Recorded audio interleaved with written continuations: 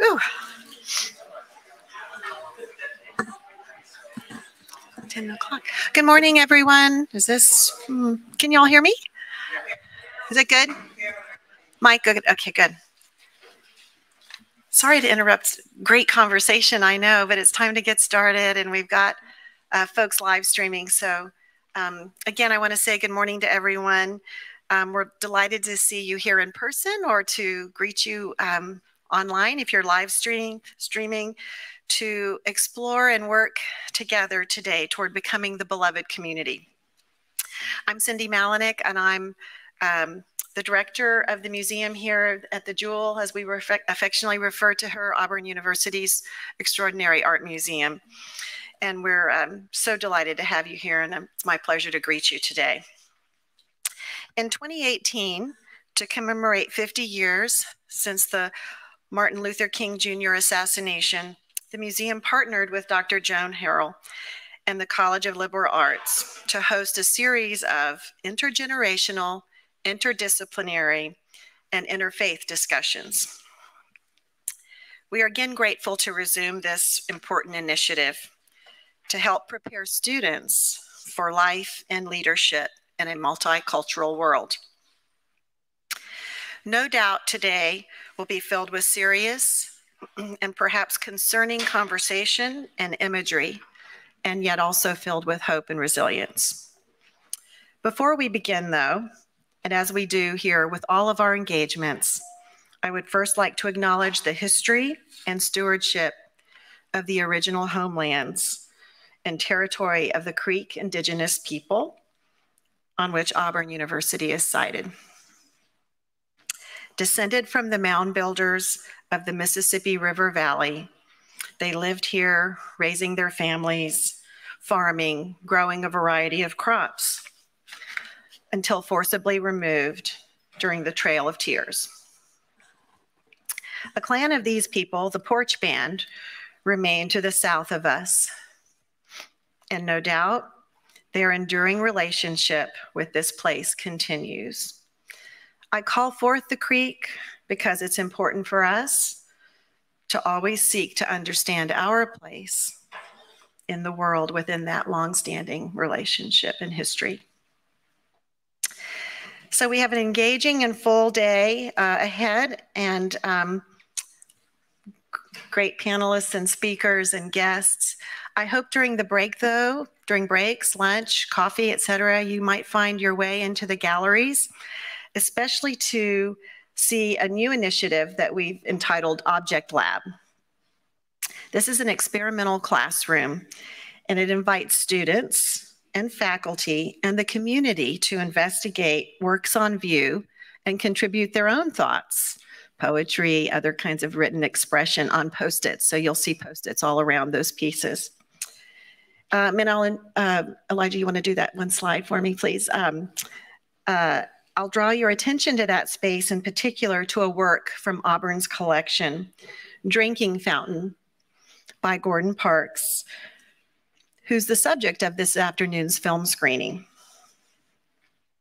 In this image, one from a series the artist created while working for Life magazine in 1956, we observe history seemingly frozen in time through a car window as he's driving by and capturing this. The fountains with their segregated text, shocking in their own right, are juxtaposed against innocuously placed ice cream ads. They're jarring. We also see a young Black woman leaning in for a drink of water from the fountain clearly labeled for her. And there's a little girl, perhaps her daughter, we don't know. She's nearby with a hand on her hip, peering into the store windows. Who did that little girl grow up to become? How did this moment and these fountains shape her life, the adult woman's life? These are just a few of a multitude of questions art can evoke, and that our audiences and honestly, we're all co-learners here, can interrogate, creating conversations around race, representation, and community. I extend my deepest appreciation to our organizing partners and the entire museum staff for their significant efforts surrounding today. And it's my profound honor to work with all of you day by day.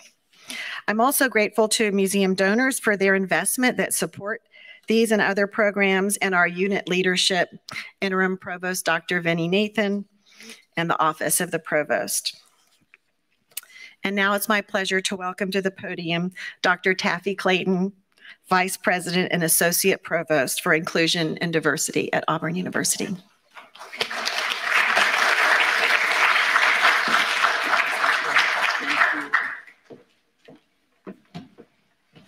Thank you so much, my friend. Good morning, everyone. Good morning. I, as you heard, am Taffy Benson Clayton, and I'm really excited to be here. I want to bring you greetings and welcome you, certainly on behalf of my office and the many other senior leaders who engage with me. Just left a cabinet meeting, excited about coming over here. Welcome to Becoming the Beloved Community at Auburn University, a commemoration of the assassination of the Reverend Dr. Martin Luther King Jr. I am fully appreciating the contribution this program has made to Auburn University and our broader community since its inception in 2018. In April of that year, as you've heard some already, we premiered the first Becoming the Beloved Community, which featured intergenerational, interdisciplinary, and interfaith discussions, and a panel that featured several luminaries.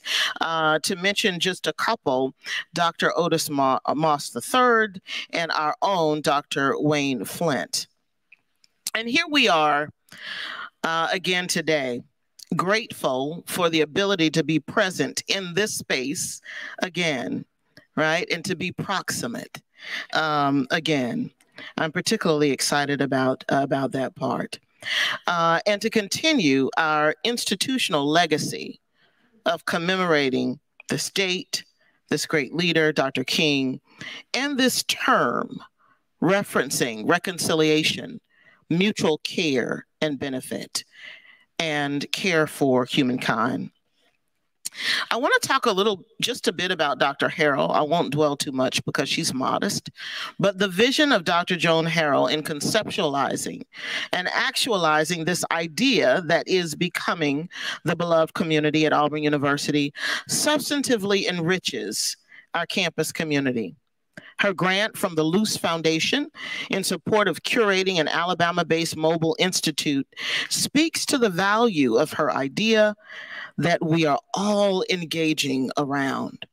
I should note that the Office of Inclusion and Diversity's connection and commitment to supporting Dr. Harrell's idea began in the fall of 2017, when our office was able to fund the Becoming the Beloved Community, and gave it its first grant. It also gave students the opportunity to create and to develop their thoughts, a digital space that narrates, has opinion articles, podcasts, multimedia projects, all of these things written and produced by our students and faculty about things like belongingness, about DEI issues, about social justice issues, about inclusion at a local, national, and international level with respect to community and strengthening community ties. So thank you for being here today, and I'm particularly excited about the panel to my right, many of our esteemed faculty and administrators from Auburn University and others. And Dr. Harrell, please thank you, or know that I thank you for the opportunity to support such important faculty ideas and projects at Auburn. This work continues, and I believe Auburn is better for it. Let's have a great experience together.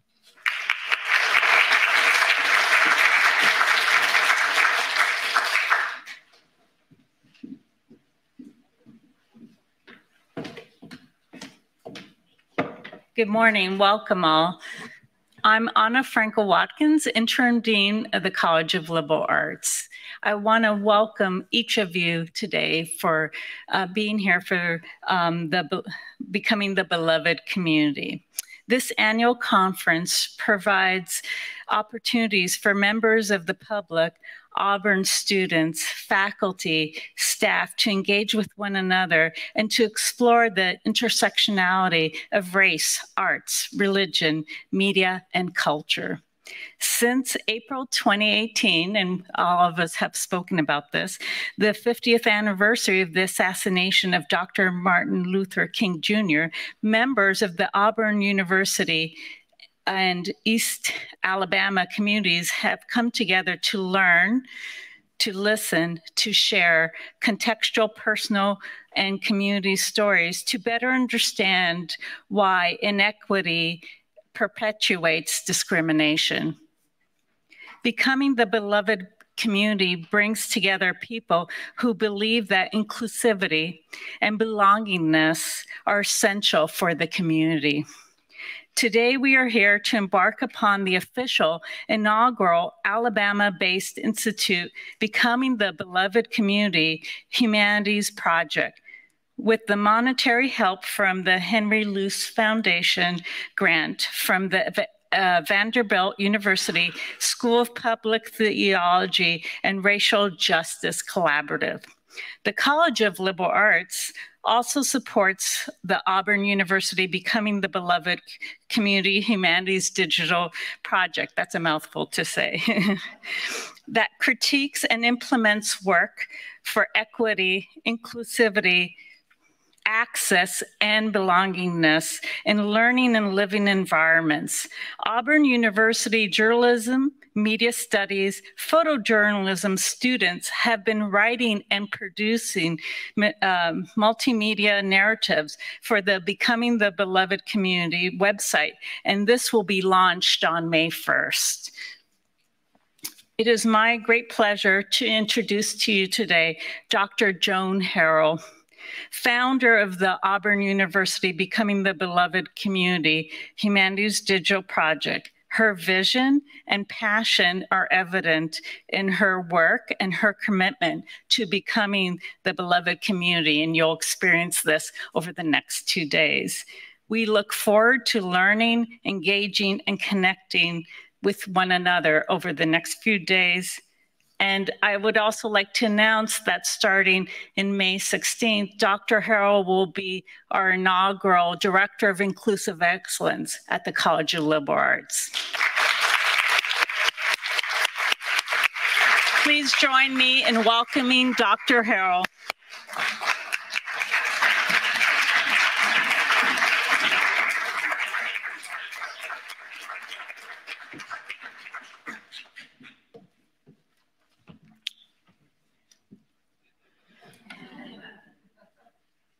Greetings. Dean Franco-Watkins pulled a surprise on me. Yes, I knew about it, but I did not know she was going to make the announcement today. So thank you.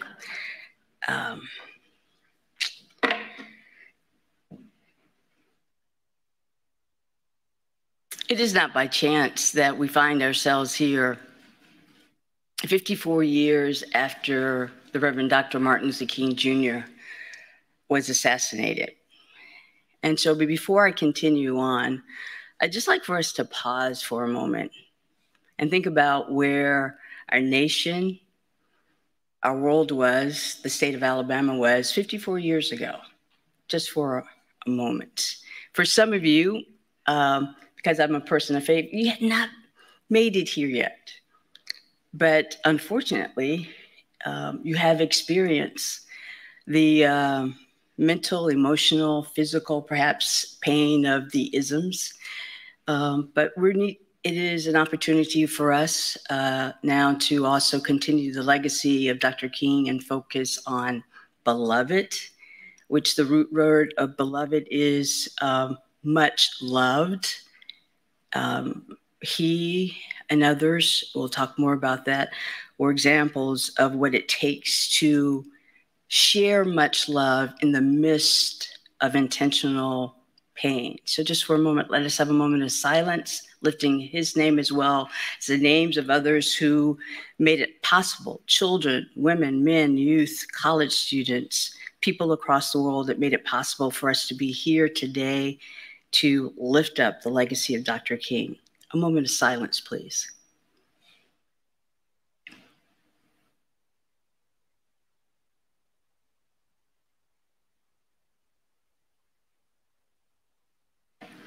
Thank you. So I share with just very quickly persons who are in person, people who are in person with us, as well as live streaming. Just very quickly, now I'm going to switch to my broadcast journalism mode and thank my sponsors very quickly, my supporters, my co-creators. I thank Auburn University, the Office of Inclusion and Diversity, Jules Collins Smith Museum of Fine Arts at Auburn University, who have been with me from the fall of 2017, when literally I had been on campus, moved here from Washington, D.C. for 3 months. I also like to thank the interfaith community of Auburn, as well as the Macon County Ministers Council in Macon, which is based in Macon County, which is based in Tuskegee. And just very quickly, I'd like to acknowledge persons in the room who've traveled as far as Chicago, Illinois, to be with us today. And I just like for them to, if you don't mind, I know I'm pushing it, just stand for a moment, because you've traveled with us from Governor State University.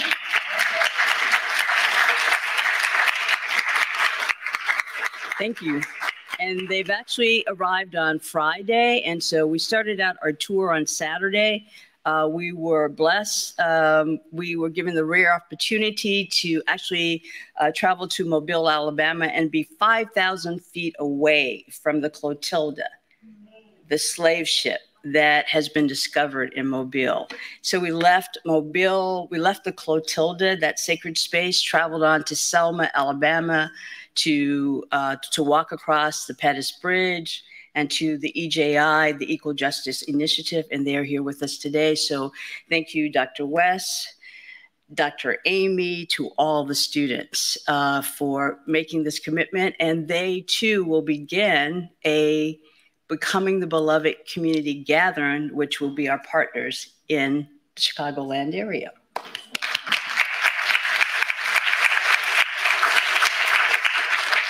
And so now for a moment of truth. Don't panic. So life happens. Dr. Robert Jones, unfortunately, his flight has been canceled twice since the morning, but I just literally received a text. He's landed in Atlanta, so he's on his way. All right, so we say prayers, good thoughts that he gets here safely. All will be well. And he's told me to tell everyone, thank you for being here. But our purpose, he said, in the honor of the Reverend Dr. Martin Luther King must go on. And so with that said, in the light of justice, micro and macroaggressions, Dr. Ashley Brown, and I haven't seen her arrive yet. If she's here, Dr. Hunter has not arrived yet, but Dr. Ashley Brown, if you would please stand. The reason why I'm asking her to stand, don't clap yet, please, but she and as well as Dr. Evelyn Hunter is professor in counseling. Dr. Brown is a licensed counselor. Dr. Brown and her colleagues, they're online as well as they're in the space with us, because we're preparing to discuss, to be reminded of microaggressions, of brutality, and this can trigger trauma. So if you have not been with us before, Becoming the Beloved community, whether we're on Zoom or in person, we're very intentional about having trained persons to be available to you during, at breaks, and even after we meet. And so today, Dr. Brown and others they're here for us throughout the day.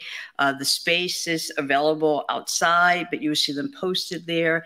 And look for Dr. Brown again, and she can share with you where her colleagues are. All right?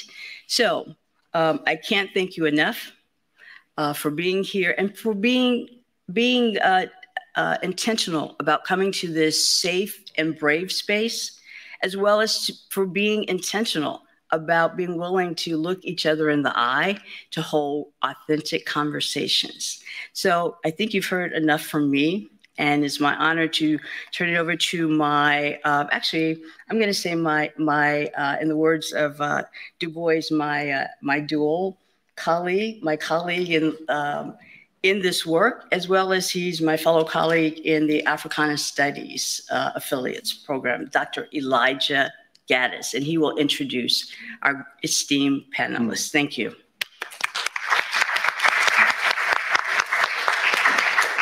Thank you, everyone, for being here. And I hope that all of us, me, can serve in place of Dr. Jones, a wholly inadequate substitute, but we have brilliant minds up here today that I'm really grateful to be on the stage with. I want to introduce them in just a minute, but I want to talk a little bit first about this broad topic that we're coming together to discuss today. And I want to start by noting something that maybe seems obvious, that objects and images have power. It might seem obvious to say that, especially given that we are in an art museum. And I'll echo Cindy's hope that you all walk around here at some point today, see these galleries and see the intelligence, the skill, the artistry, the emotion, the affect, right, that just comes off of being in a room with these incredible works. But I also think that when we say that, right, when we say that objects and images have power, perhaps we don't often think about what that power is exactly, what it is these things are able to do. And as I was sort of meditating on this morning and over the past several days, I began thinking about lots of things that these objects, images that surround us, that are both central to our lives, but in many ways go unnoticed by us, about some of the things that they might do. They might document a moment in time that would otherwise be forgotten. We might even say that they might serve as objects of witness, right? That powerful kind of work that something can do. Objects and images can serve as ways to memorialize, right? Ways to remember people that have gone before us, or events that we don't want to forget, or places that we have been. But they can also serve to help us forget or to silence, right? Very often, and I'll invoke here Dr. Jones, since he won't be here, who shared with us for today images from his 19th century family Bible, which include the names of enslaved people that his family brought with them on their migrations. That is a way of both remembering and forgetting and silencing, right? Holding that within a family, that painful, shameful secret. Objects too can serve to hold our shame, to invoke trauma, to do many of these kinds of things. And I think finally they can serve to symbolize. And they can be symbols either of despair, regret, shame, trauma, these things, or symbols of hope, of becoming, of promise, of all these many things. And so I'm talking in these big ideas today. And I hope we're going to kind of get down to the nitty gritty here. But I did want to just open with that kind of that evocation, and that invitation to all of us to look, to, when we can, not in the art museum, to touch, to think, to meditate with these objects and images that we'll both be talking about today, as well as other ones in your life that might get us thinking about these issues of race, of religion, of racial violence, of trauma, but also of healing, reconciliation, and repair. And so I want to sort of open with those words and those ideas of what these things can be as we begin our conversation this morning. And I'm so delighted to be here again on a stage with so many brilliant people from so many disciplines, so many places across this university.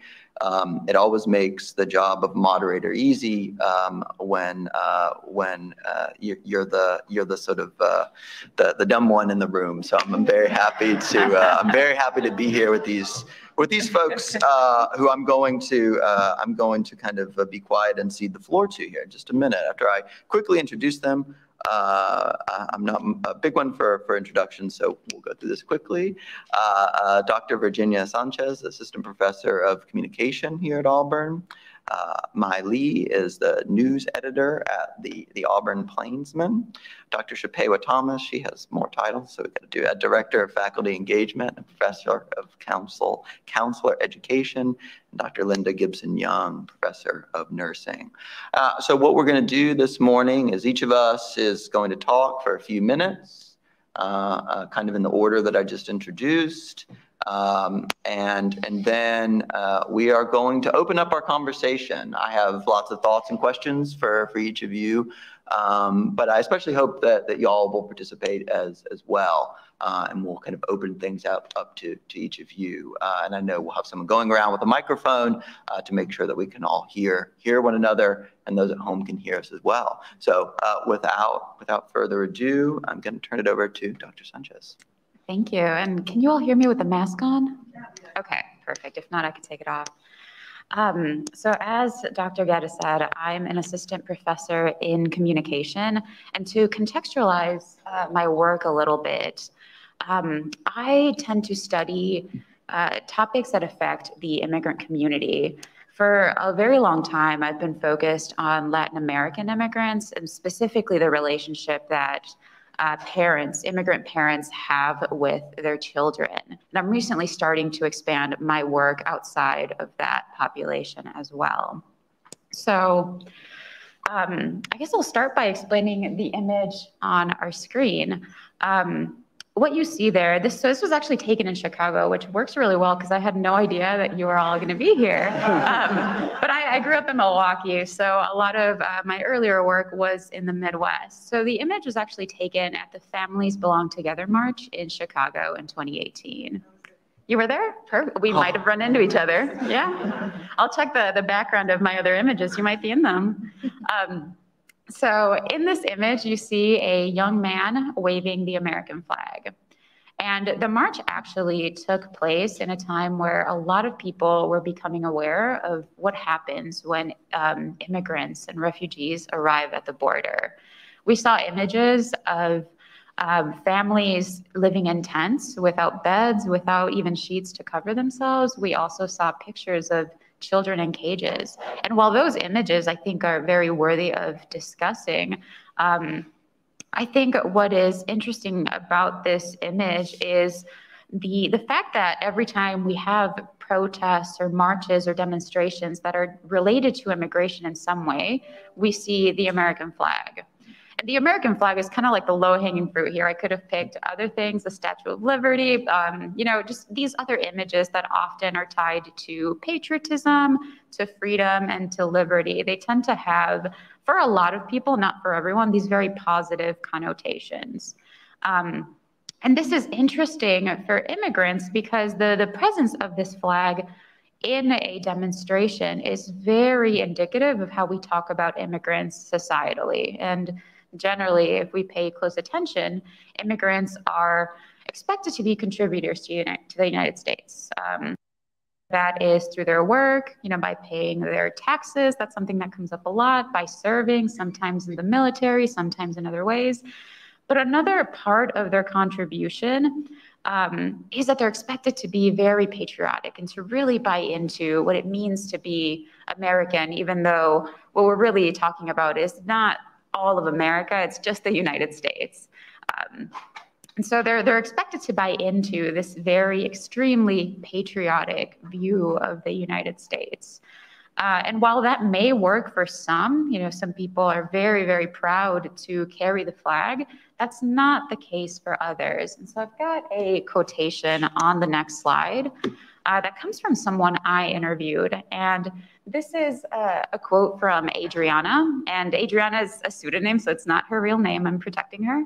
And she entered the United States when she was 7 years old from Mexico.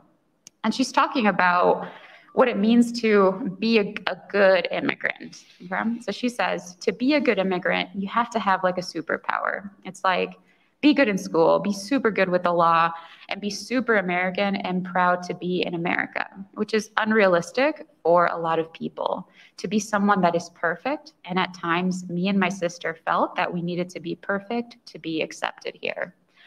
I also want to mention that Adriana was or is undocumented, and so obviously her perspective is going to be a little bit different.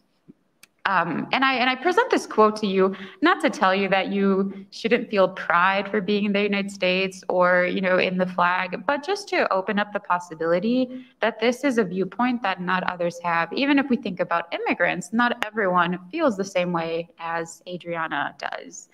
And so what might signify freedom and patriotism for one person might be a symbol of pressure, oppression, or even acceptance for someone else. Thank you.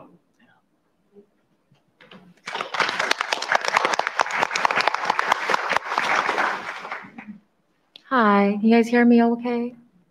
All right, great. So like Dr. Gaddis said, I currently serve as a news editor for the Auburn Plainsman, and I'm also a junior majoring in journalism. So basically that means that my entire life is just journalism at this point. And at the same time, I also exist in this space of being a minority in a predominantly white institution. And the intersection between these two things is tangible and real as someone who attends this PWI. I'm constantly surrounded by whiteness, and there's initially this looming feeling of tokenism in all environments you enter, especially as a freshman, as an 18-year-old.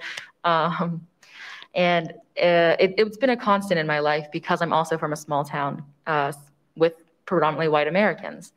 And the Plainsman has provided me with just some amazing resources and opportunities and friendships. But at the same time, it's a small reflection of the Auburn campus, which is not a very diverse one for the most part. So with the rise of the pandemic, we also saw this rise in Asian American hate crimes. And it was sort of at its peak last year when I spoke at Dr. Harrell's Becoming the Beloved Community of April 2021.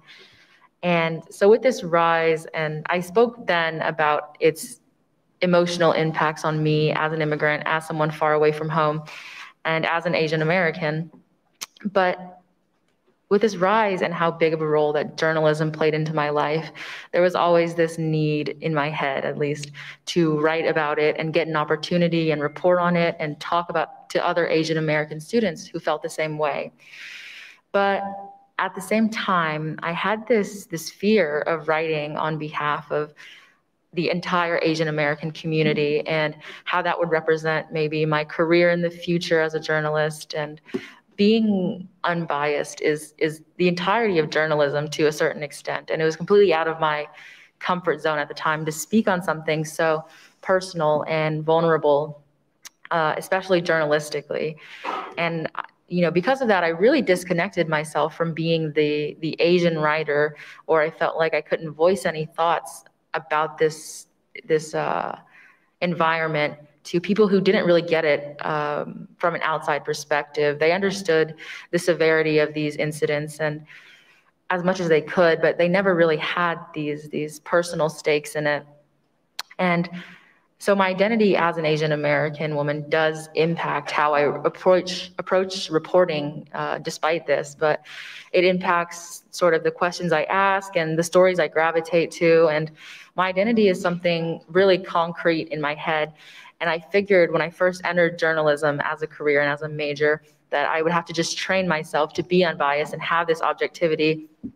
But it's very important, I think, to recognize intersectionality and that it exists and how it shapes other people. And I think it makes you eventually a better writer and a better person. So I think it's vital to have events like this, and more importantly, listening to voices of other people and other stories that people have to share and allow them to educate other people and yourself. So that's really it for now. Thank you. Thank you.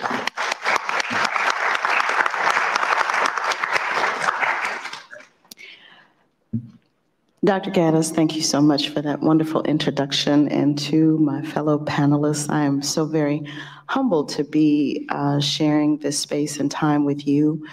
I'm also humbled and grateful for this opportunity to be a part of this community that's becoming.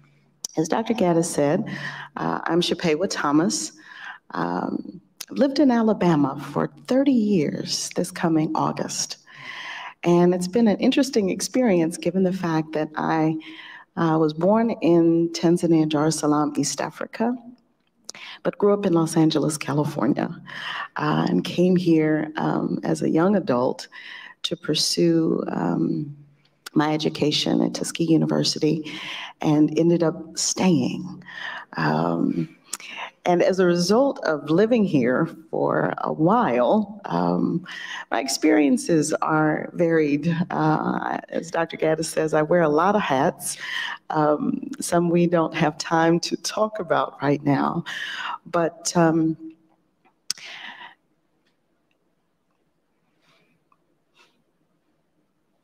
what's heavy on me at this moment is certainly the focus of our time together, as well as things that are going on in our world today. My heart is heavy because even in this room, people are experiencing trauma. They have the lived experience of emotional distress and eustress.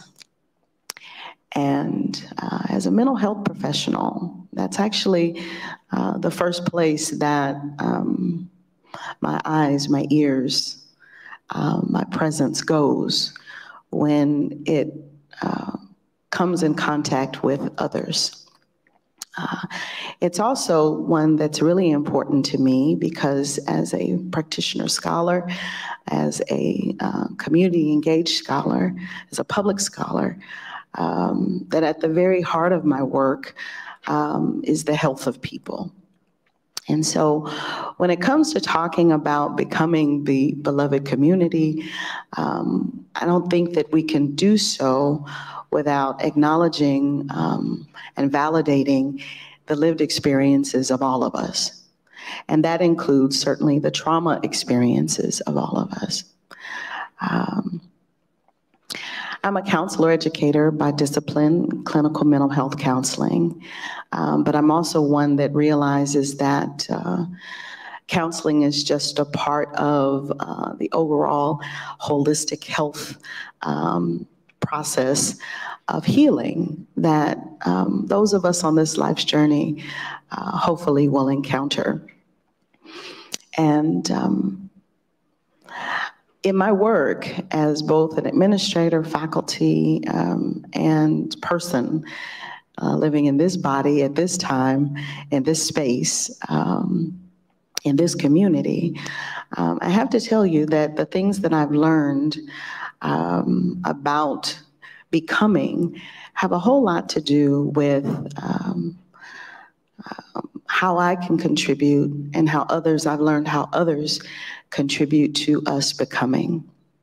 And thinking about Dr. Martin Luther King and his legacy and his philosophy, and certainly those of others of this community that we carry forth with us. I can't help but think about, again, the trauma that we are seeking to resolve through hope and healing. And I've learned that one of the best ways to approach becoming and approach the coalition building and the work of helping us all heal is approaching it from a stance of cultural humility. I can say this because not only do I work with people or have worked with people who have experienced trauma and utilized trauma-focused care practices, not only in my practice as a counselor, but certainly as an educator and one who helps faculty with some of the things that they encounter in order to persist and do the work that they do, is that it really starts with me listening from a stance of humility. And I don't think that those are just words that we should toss around and not live, but they're words that I think we should embody if we're going to be about the work of helping ourselves and helping others heal. Cultural humility is really the process of self-reflection and discovery that helps us to build honest and trustworthy relationships. And I think at the basis of us becoming and living in this world harmoniously, we've got to think of the fact that it's about relationships. I embody a relational leadership style. And anytime that I do something, including this, which is having a conversation, I reflect on the importance of not only talking, but more importantly, listening, which is a skill that those of us who talk don't always practice. But I would submit to you that if it's about relationships, if it's about us coming together and becoming in the way that I think Dr. King would want us to, we need to embody that piece, that listening, so that we can comprehend. I think that that also means that we have to embody so this is hard, embody a stance of vulnerability if we're going to dare to become. I think that as researchers, as scholars, as educators, as people, ministers even of the message of health and healing,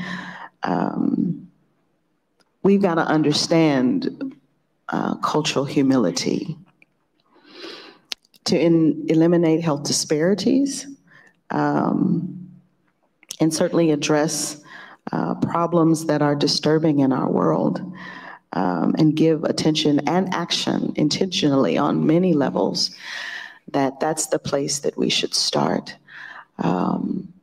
Or it's the place that we can exist in order to help. And I have some other perspectives about that, but in my 46 years of living, I've come to the conclusion that, in order to become myself, I've got to work with others who are also becoming, realizing the fact that every individual comes to that experience with a unique set of perspectives that I might not understand. But in order for me to learn and to hear, I've got to approach it with humility. So I would submit and offer that to us today as we think about this time and space that we're going to be together, and look forward to the conversation.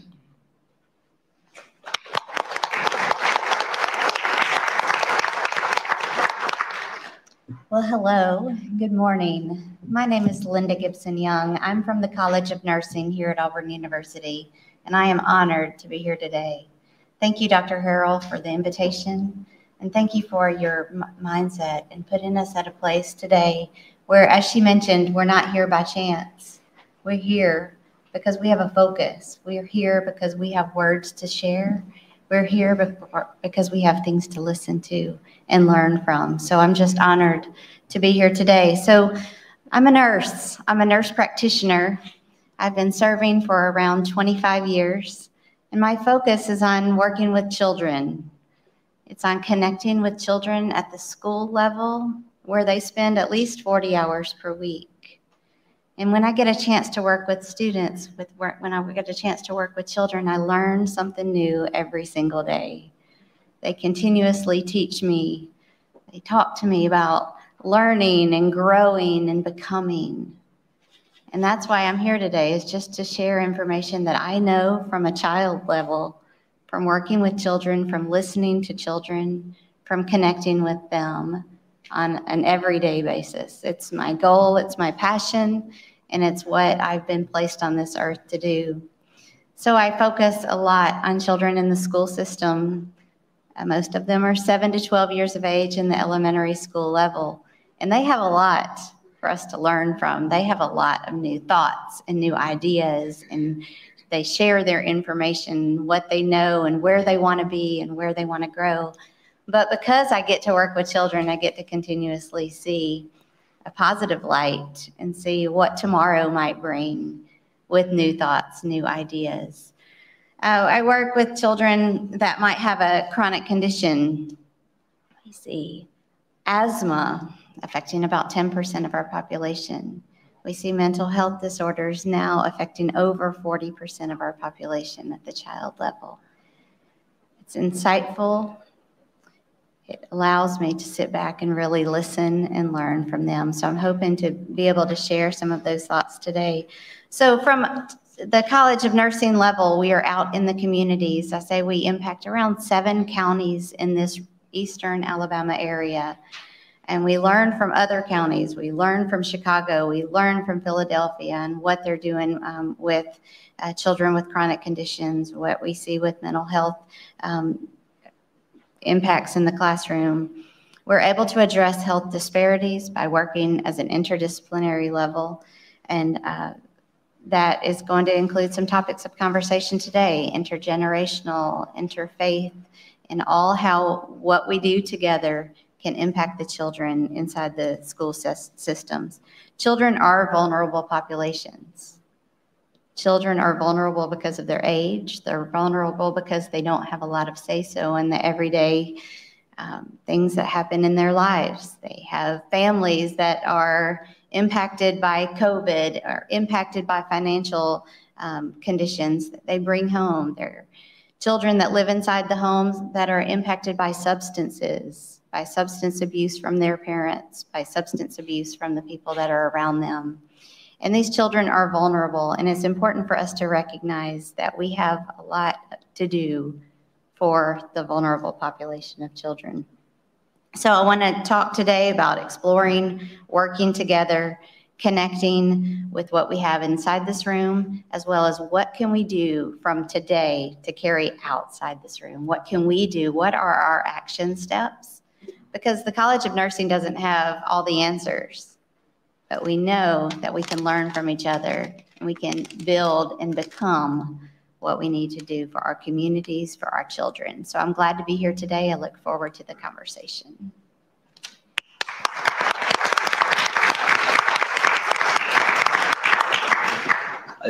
When we talk about community, and I'm as guilty, I don't know, as anyone else of this, I think that we often give it a positive connotation.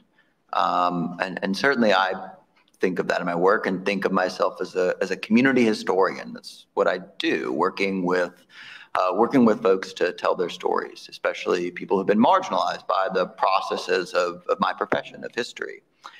But I think there's also this corollary, this sort of inversion of community that we have to think about as well. And the communities that we find ourselves in, either by birth, circumstance, whatever, that are very much in the process of becoming, that are very much in the process of healing and moving away from their historical roots. And I think specifically as someone who comes from the South, who grew up in the South, about the communities that we live in and how imbricated, how entangled they are with cultures of white supremacy. So I've just finished writing a book. It's called Gruesome Looking Objects, and it is a study about material culture, about things, and about things that come from lynching. And this quote up here, I'll read it out loud, and you can read it certainly, comes from the lynching of Tom Johnson and Joe Kaiser, Concord, North Carolina, 1898. Souvenirs of different kinds were taken by the crowd, such as pieces of the ropes, limbs, parts of the clothing, etc. This is, as you'll see in a moment, not an all uncommon practice. As part of lynching, virtually every one of the thousands of lynchings that occurred, not only in the American South, but across much of this country and indeed beyond, people would come either during the lynching or immediately afterward and collect these souvenirs, these mementos of the lynching. And this particular lynching is one that hits really close to home for me. These two men were lynched in the community that I grew up in. And indeed, they were lynched in the churchyard of the small rural Lutheran church that I grew up attending. And this is not something I knew growing up, not something I'd ever heard about, and not something I discovered until about half a dozen years ago when I was in graduate school. And that is something that I've spent almost every waking hour for these past 6 years thinking about and trying to reconcile, right? And doing that for a number of reasons, because again, this is a small community that I grew up in, and I was one of the very few young people that attended this church, and I was babied, right, by these older women in their 80s and 90s when I was growing up, and I was in 1980s and 1990s. These women were 80, 90, even 100 years old. And for me and my siblings, they treated us like their surrogate grandchildren, right? When we'd have dinner on the grounds, they would bring us, an extra helping of macaroni and cheese, or, another slice of pie or whatever, right? We were the kids of this community. And this is a place that I ran around, had a lot of fun, right? And how do I reconcile that? Both being in that place where these men were brought to be tortured and killed, and knowing these people, perhaps whose brothers, fathers, grandfathers participated in this mob, perhaps who their brothers, fathers, grandfathers, sisters, mothers were some of the people that took souvenirs from this lynching, that took those scraps of clothing, pieces of the rope, bits of cloth, or pictures, many other things. And that is something, right? That is a community that I belong to as well, right? That is a community that I have to reconcile with my own upbringing and my own understanding of the past. And I just want to point out, too, that this is a much broader practice, right? This is a piece of rope from the lynching of Matthew Williams in Maryland. around 1912, kept in the National Museum of African American History and Culture. This is a stereoscopic image. This man right here, Henry Hilliard, was lynched in Tyler, Texas, 1907. I think it's 1897. I'm sorry, I was wrong. And this was one of a series of 16 cards that were sold in shops. This particular one was sold in this is Breckenridge and Scruggs pharmacy, and others were sold in other pharmacies and things like that around Texas and distributed throughout. And these were things that people used not only to remember this lynching, right, but to tell about it, to share in that telling of it with their friends and neighbors. For those who don't know what a stereoscope does, it's a sort of early example of a kind of a television. So this image is repeated. You put it into a viewer, look inside of it, and then you project yourself into this scene. So that's what people were doing with this, right? They were projecting themselves into this scene as a piece of enjoyment, a piece of entertainment. And so these are the kind of objects that I have spent many years now writing and thinking and researching about, and thinking about how people use them to remember, how people use them to tell, and what these things meant to them, right? What their participation in, what their relationship to this was. And it's something that I'm still figuring out, and something that I hope we'll talk some more about today. But I don't want to end completely on that note, right? I also want to open up space for the possibility of different kinds of remembering. And I want to do it specifically with this quilt, which is currently on display. I think it's still on display. Is that right? Okay. Currently on display in the Object Lab over here. I hope you'll go look at it, and generously on loan from the Montgomery Museum of Fine Arts just up the road, which I encourage all of you to visit as well. And this is a quilt made about 1950 by a woman named Catherine Somerville in Pickens County, Alabama. And it's made, if you can't tell, it's made of old clothes. It's made of clothing that she took from her brothers, her father, other folks she might have known in the community, right? These Black men. And she and her siblings, her family, she was born around the turn of the 20th century. She had many brothers who were as well. And they came up in a time in the South. They came up in a time in Alabama. They came up in a time in Pickens County of particular violence and particular racial violence. Pickens County, from the end of Reconstruction to the early 20th century, had, I don't have my notes in front of me, but I believe it's 17 lynchings. 2 of them were during the life of Catherine Somerville.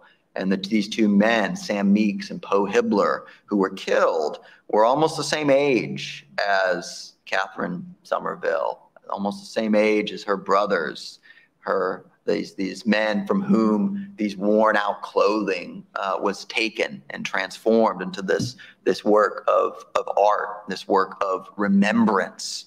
And so when I look at this quilt, I don't just think about Catherine Somerville and her artistry. I don't just think about the men whose clothing that she took and made into this piece of art, made into this beautiful memorial. I also think about Sam Meeks and Poe Hibbler, and about the many, many other men in Pickens County in Alabama, across the South and across the nation, who died, who were murdered, and who perhaps did not have that memorial object, did not have these kind of remembrances of them. And so I like to think of this as something that stands in a small way, for those lives that were lived and lost. And so I'm going to end there. And I want to kind of continue our conversation here, thinking about some of the broad themes that we brought up today.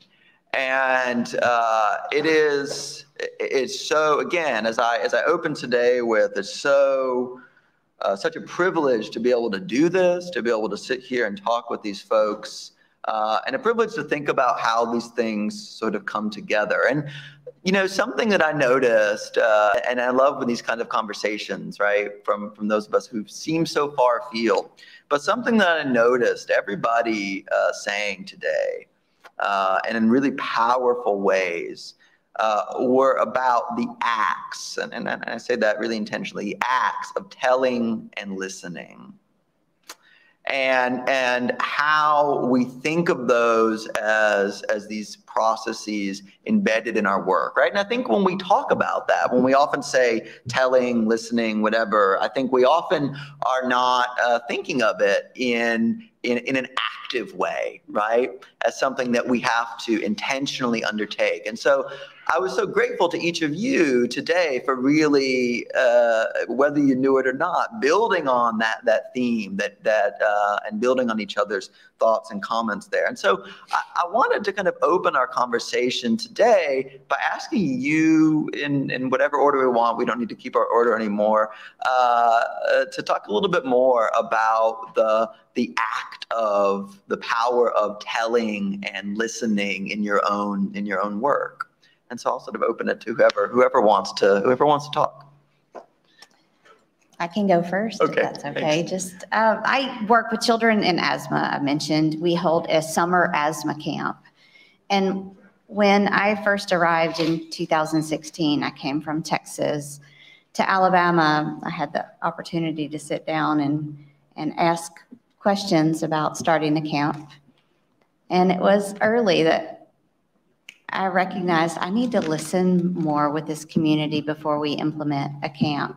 So we dove in and just jumped into the school system and said, what would you like to see when it comes to a camp? And I had many parents say, these are our children. We're not going to just up and give them to you to spend the night at Children's Harbor, which is at Children's Hospital's foundation site at Lake Martin. And so, you know, we slowed down. We said, let's do a day camp and let's bring children. And so we worked on transportation and getting children into the lake setting. And we just took our time and really listened and engaged with the families.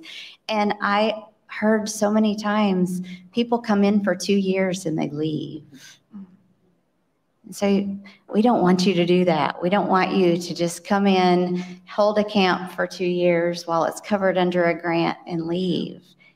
That was never, you know, my intention with camps. But I needed to hear that the people in our communities see Auburn University or any higher education as a place where they might come in and hold a project for 2 years and that's it.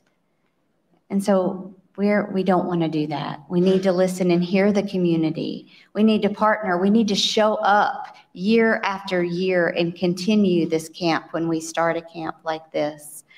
And so we did. We're now in our 5th year. We have moved it to a spend the night camp this year. So if you are free in July and you want to show up, we will be at Lake Martin with hopefully 50 children that are living with asthma. But we have to show up. We have to be there year after year and partner with the communities and listen to them and engage to see what they want of our camp experiences. We can't just come in and hold a camp and then leave when we run out of money. And that is so important for people to hear. We might think, oh, I don't do that. But time and time again, across this state, from higher education, we've done that. So that is just one example of a way that we've got to show up We've got to continuously be there. And nursing is often known as the #1 most trusted profession. We've heard it year and year for 18 different years. But I need to teach our students about showing up, about listening, about engaging in the communities that we are working with. So when we have nurses inside the hospital, we can't expect that we understand what our communities are like. So when we're doing discharge plannings and we're sending people home from the hospital or sending people home from the emergency room, we don't understand what their life is like on a daily basis until we engage with the communities. So that's just one example that I wanted to start us off with, how to listen to our communities, how to engage, and how we don't have all the answers.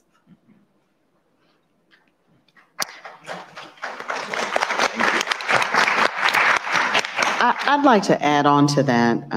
Linda, you said something really significant. In the telling and the listening, and being intentional about it, I think that requires us to realize that that's a commitment to not a time-limited engagement. That the work may require us to go beyond maybe how we're conceptualizing a project, right? Because it's not so much about the project or the work, although the action's important, it's about the people. In my work in counseling and certainly preparing mental health professionals, we talk a lot about the telling and the listening, because that's essentially what has to happen for counseling to really be successful. The practitioner works with a client or a consumer, and the consumer comes to the counselor with an issue, with a problem, and the counselor, through skilled practice, works to help that client elicit their participation in their own healing process through talk therapy to affect change in a way in which that will be most meaningful for them. So the mechanism of counseling is the telling and the listening. You can't do it successfully without both. And so it requires vulnerability on both sides, and a willingness to be in it, to commit, right? To be all in, if you will. And I think the same is true on a, not just the micro level, but a macro level with community. And that is that we should be committed to hearing each other. Not always being the one that wants to talk about the expertise that we bring to the table, but acknowledging the expertise that exists at the table. And that's embodied by all of us. And that sometimes takes a while, right? Because talking about it and hearing about it, telling our truths and sharing our truths requires time.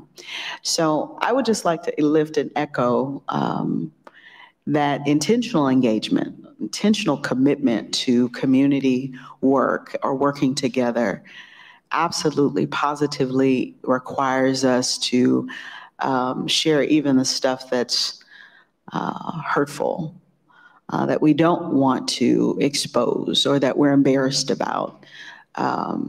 I think actually that is a place where healing can begin, reconciliation can begin, and continue to develop.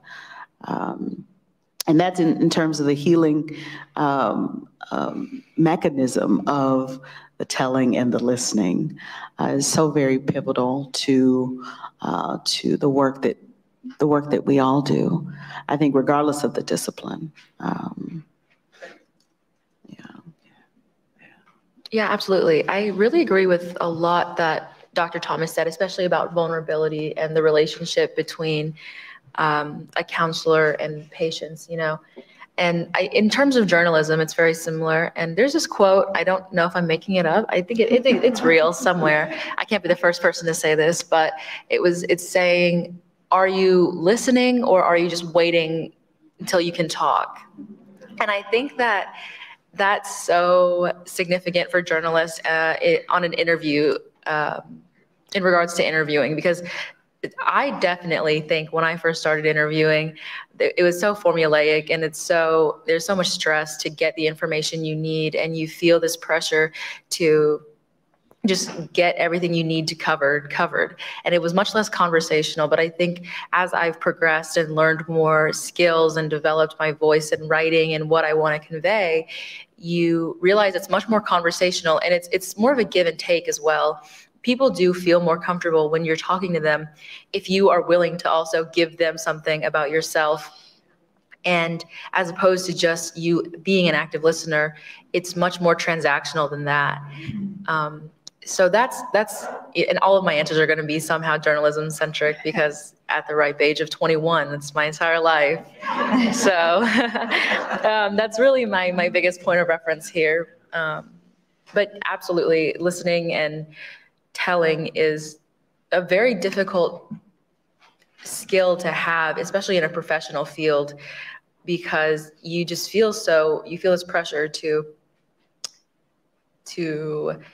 get everything you want to get. And even in instances where you're interviewing people who are sharing trauma with you and sharing things with you that are serious, you want them to feel that it's not just an interview, right? And it'll translate in your writing and in your articles and in the art that you put out with it, that there was a relationship there and there is this sense of care. And yeah, that's really it. But I did really agree with both of what you guys said. All right, I'm going to attempt to practice the vulnerability that we talked about and tell you all that when I started my doctoral work, my project looked at this idea of having a calling, which I feel like I don't really have to define. Often people have a good idea of what it means to be called to do something, whether that calling is coming from God or whether that calling is maybe not religious, but pushing you towards a certain occupation. And specifically, I was interested in how immigrants felt that. And I am a second-generation immigrant. My parents are both immigrants from Mexico. And when I started this project, before I even collected data, I felt like I had the results written. I was like, I know everything. I know what the themes are going to be. And my dissertation was completely different, the findings, because obviously in talking to other people, they're going to have different experiences. And so a lot of that was tied to learning how to listen. But also another thought I had is in my interviews, I talked to a lot of people who felt like they weren't being listened to. And that just ties to being in a vulnerable place in society. A lot of the people I spoke to said something very similar, and it was a variation of, and also to provide some context, these were, a lot of the second generation immigrants I spoke to were often in primarily white schools. They were sent to these schools because their parents had this perception that they were, better schools. And they often said to me things like, I feel too Mexican to be white and too white to be Mexican, or too Dominican to be white, too white to be Dominican. And so I, after talking to them, I interpreted that they weren't necessarily being, listened to as they were having this cultural struggle, either from the broader community or even within their families, because they had that expectation to, continue to reproduce their culture while also engaging with this new culture. And so that space that they were in was often not spoken about, and they were just kind of expected to exist. And for a lot of people, I think I was the first person who really, dove into this with them. So a little bit of a different take, but I hope that contributes. I'm also a second generation immigrant, and I definitely understand where they're coming from. Growing up in a predominantly white area as well, I almost thought I could pass and trick people that I wasn't this culturally very Asian person with a name like mine. But yeah, absolutely. I completely understand where they're coming from there. And feeling listened to, that's hard enough, as a teen. But when you're also dealing with feeling listened to about issues such as immigration or assimilation, it's nearly impossible. So. Yeah, a lot of what you were saying in your opening speech there really resonated with what I've heard in my work. I want to acknowledge just really quickly how validating it is to be heard.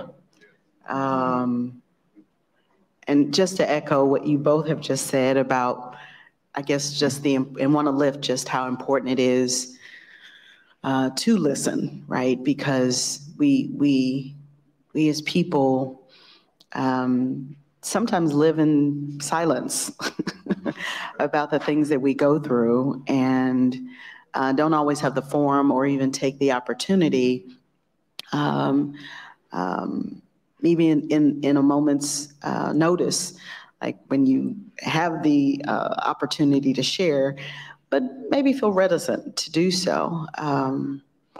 And I want to also lift the fact that it's also not easy to be vulnerable. I'm actually sitting here at this very moment to model this, thinking about my maternal great-great-grandfather who was tarred, feathered, and lynched in Arkansas. And just remembering, like forcing myself to turn around and look at the object or the image that you had, Dr. Gaddis, on the screen. And just sitting here processing that intergenerational memory, and even the pain that evokes for me, just sitting here, thinking about the fact that a member of my family experienced that, lost his life that way.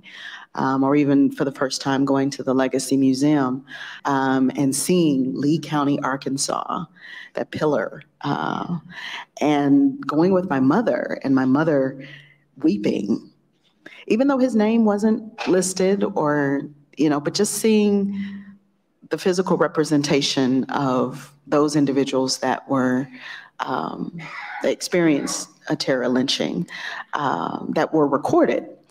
And how even I've had to face my own post-traumatic experience with that intergenerational trauma that I think I carry around and walk around with me in this body, in this space, in this time, living this life. And just to acknowledge the fact that, okay, that's not just something I carry around. There's all of us have something like that in our background, something, anything. Maybe it's something that we didn't experience, but somebody we know. Maybe there's some vicarious trauma that we've experienced. But just wanted to acknowledge and truth tell that, yeah, that's the stuff that we bring to bear every day that we go to work, that we live our lives, that in terms of the telling and the listening within our families, even the stuff that we don't tell, the things that we harbor and don't share and don't speak to. But when we do have the opportunity to speak about it, how very, very significant it is then to be heard. How very therapeutic it can be to be heard. So I would just simply like to lift that if you have the opportunity, even in a small way, even the acknowledgement of an object,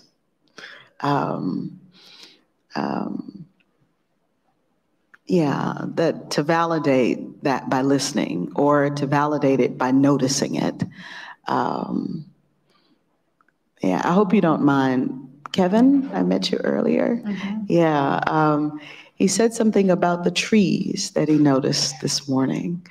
And that resonated with me because I thought about how looking at trees for some people years and years ago, say 50 years ago, 60 years ago, was not a pleasant thing. It was something that evoked fear, a fear response or an anxious response, versus seeing a tree blow in the wind is beautiful, or how it could exist as both. Something that maybe generationally I may remember is where my great-grandfather hung from. But yet when I look at it blowing in the wind, simultaneously, I can also acknowledge it as something beautiful. So anyway, I just had that imagery come up from you and your comment to me earlier, to Dr. Linda Gibson-Young and I earlier. And I want to just acknowledge and appreciate and that I heard you when you said that. I have a lot of other questions, but I feel the kind of necessity now to ask a question that that comes up occasionally in these spaces, but maybe not enough, right? Which is, I think all of us think of our work as exceeding those boundaries of work, right? So, those of us who are professors are dictated by things like tenure, grants, the need to publish, that kind of thing. Our journalist colleague has an even worse thing. She is dictated by the deadline, right? But we keep doing this work, right? And we keep going at it because we care about these communities and we want to be involved in them. And we want to tell them that we're there for them. Maybe the institution is not, and I want to talk about that later too, that we represent. Maybe it's not there, but we are. But I also, I'm also mindful of the fact that it is a big burden for us too, right? And as much as being in community and doing this work is uplifting, as much as it is rewarding, all these things, it is also something that can be draining. And I know this is especially the case for so many activists, especially, right? We have seen in this past 10 or 15 years the weight that has had on people with up to and deaths and suicides, right? And so I just wanted to think a little bit about how, or ask you all to think about, reflect on ethics and practices of self-care and how we embed that how we embed that into this work, right? And how we make sure that we are doing that and foregrounding that in these communities that we work with as well. So whoever wants to start, I know Dr. Thomas has thoughts on this, but I'm always have something. Yeah, to say about that. You're the ringer in this case, but but we don't have to start with you. I'm glad for other folks to jump in if they'd like. Yeah, I guess I have a few thoughts on that. So, like Mai said, with all your responses being about journalism, all of mine are going to be about immigration. So when I was a doctoral student, I was very much like, we've got to go to all the marches, go to the demonstrations. I would teach, right, and then I spent several afternoons working with an immigrant rights organization after work. Looking back now, unsustainable way of living, because my work was about immigration, my extracurriculars were about that, and so eventually I just kind of burned out. And it wasn't until maybe like a year ago where I started realizing that I didn't have to volunteer for everything. Someone once, and I wish I could remember where I heard this, but someone used the metaphor of like an orchestra. If you ever listen to an orchestra, you can't quite tell when someone like pauses to take a breath because there's other people to kind of pick it up. And they said that activist work should be kind of like that. So right now I'm kind of in that breath. I'm also very fortunate. I'm not teaching this semester, so I've kind of taken the time to explore some of my own interests. And I think for a while, at least for me, there was sort of a stigma associated with resting that I'm learning to break out of. So yeah, I'll leave it at that. Yeah. Thank you. Yeah. Thank you. Well, I clearly love what I do and enjoy being completely engrossed in it. I don't look at my role as a nurse as a job. It's just what I am and what I do. It's my identity. And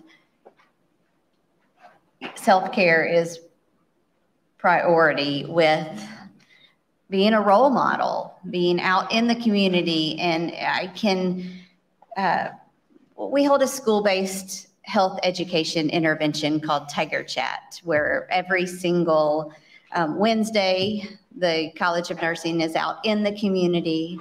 We screen, but we also educate children about healthy behaviors. So we talk about nutrition, physical activity, and we also address emotions and other health topics like oral health and sleep. But without me getting the right amount of sleep, or me eating the right type of foods, or exercising 60 minutes a day, which is what we encourage all children, 60 minutes a day, every single day, I don't need to be standing up in front of children talking about this. So I try to say to all our nurses, if we're going to educate it about it, we need to be doing it. Yeah. And so we've got to walk the walk. I'm going to quickly, because it's not fair for me to ask the questions and not answer them too. Yes. But I'm going to say this is something that I struggle with a lot, right? And I think, more and more I'm trying to be intentional about this, because when you work in community, and I think part of it is about modeling, right, and learning from them, and so much of what we do when we're working in these communities, right, when we give and give and give and give, right, I feel like then they feel this obligation too, right, which is not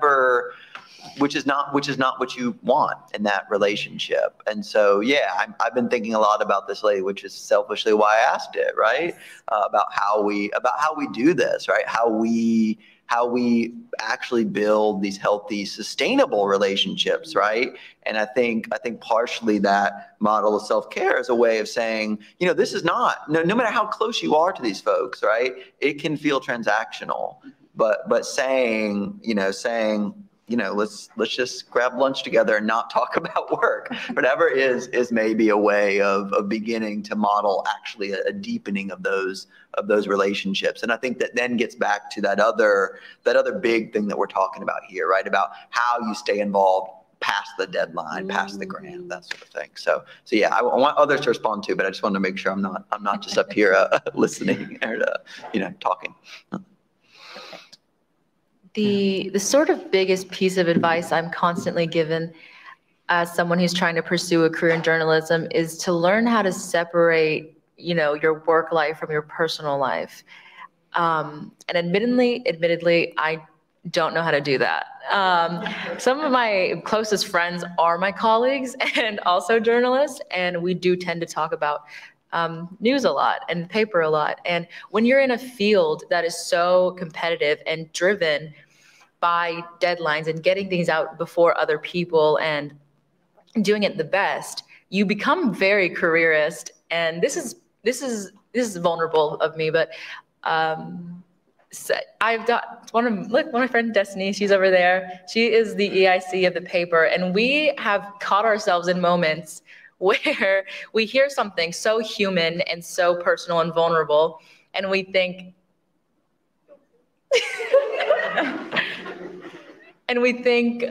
that would be a great story. And you're just, because you just, and it's terrible, obviously, but it's so hard to separate when that's your entire life, really, and you do these things from Monday to Friday, and then you leave, and then you hang out with the same people from Monday to Friday. So self-care is great, and I would love to start doing it. I would. I think you are. Yeah. I think you are, though. Mm-hmm. I've struggled with that. Yeah.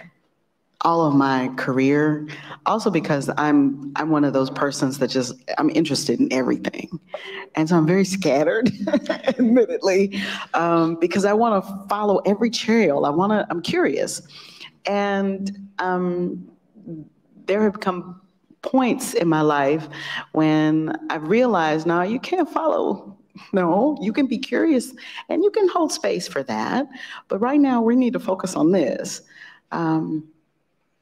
I would submit that I'm actually in a point in my career now where my work life is actually very much integrated to my personal life just because of my passions and the things that I care about. And whereas I do believe that there needs to be boundaries that we set for what we consider work and personal, where they're integrated and where we want them to be integrated is also up to us. And I also think that there's skill in being intentional the same way we are about work, being intentional about the other passions of our life, the things that pour into us to help us, like sleep, gain restoration, and to be reinvigorated. And whatever that is, I think that we should be doing it, certainly, as long as it doesn't hurt other people or hurt ourselves. So in terms of an ethic, or even learning how to do the self-care thing, I think that if we think about keeping or working at getting ourselves to a place of equilibrium or balance, and whatever that looks like, for some of us that'll take some time to learn because our lives are so dynamic. I know recently I've been, this is gonna be sacrilegious as a faculty member to say this, but sorry. I've been rejecting the whole notion of grind culture. Yeah, that's you don't say that in the academy though. Even at my level as a full professor, that I'm supposed to be publishing, I'm supposed to be writing, I'm supposed to be doing this, I'm supposed to be going here, I'm supposed to be doing all of this. But at some point, I'm looking at my life like, okay, is this it? No, there are other things that I'm really interested in and curious about that I want to pursue. So I just want to lift and validate that, yes, self-care is really important. But I think that needs to be aligned with our becoming.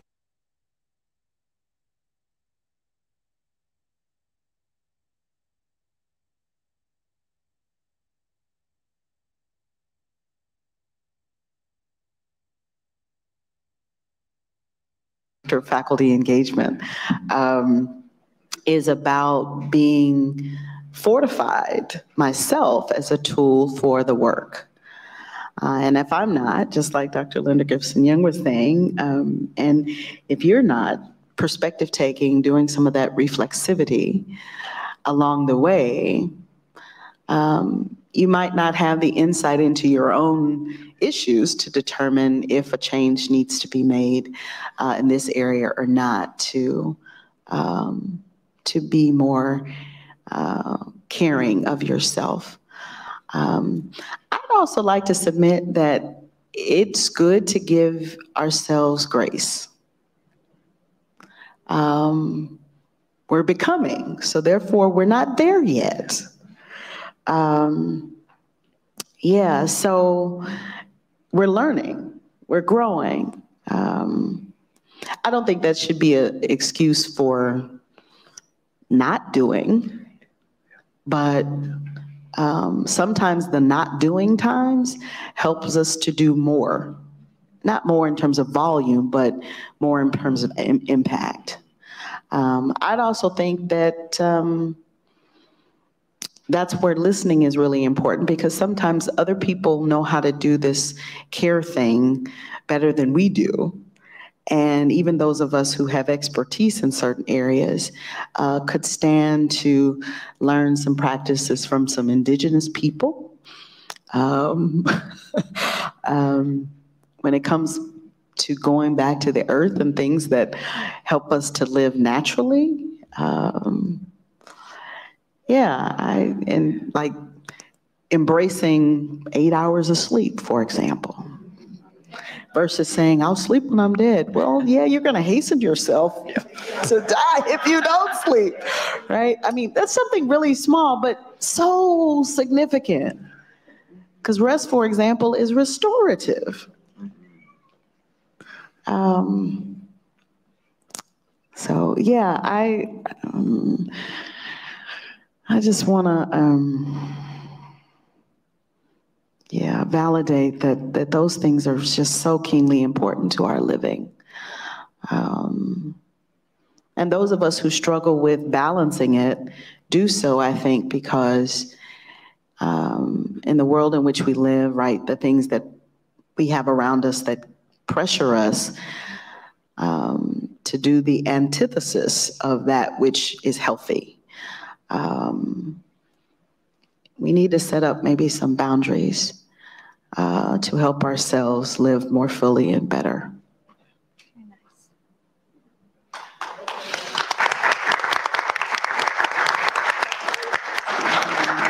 If everybody in the room feels like Dr. Thomas is talking directly to you, it's because she was. But I do want to. I promised we would do this, and we're having such a rich conversation, and I really want to bring folks out here into it. So I'd love if anybody in the audience has a question for the whole panel, for individuals, whatever, to kind of open this up. And if you do, just kind of raise your hand, and Chris will come around and pass a microphone to you. Hi. Hi, my name is Alexandria Smith. I attend Tuskegee University. And I am also from Los Angeles, California. Really? Yes, ma'am. So my question's actually directed towards you. It's more of a comment question. So as I said before, I do attend Tuskegee University, and Tuskegee holds so much significance in American history, basically with the Tuskegee Airmen and even the Tuskegee Civilist Tribes. So one thing that stood out to me when you opened was that you were focusing on trauma. I've heard that word a lot today. And one thing I can say is that trauma shapes us individually and as a community. And recently, one of our students, Reginald T. Summage, he passed away on March 18th after being shot at Tuskegee by one of Tuskegee's community members. This brought light to a major issue within our community. Number one, that students don't have access to 24-hour medical hospitals and assistance. Number two, that our police department lacks ethics. Number three, our university lacks care. And number four, that our city community lacks resources and true understanding within the matter because the state of Alabama does not offer enough funding to a city that brought so much to America. This left my peers traumatized. We feel unsafe and uncared for. So my question for you and the rest of the panel today is, how can we use trauma to shape change within our community?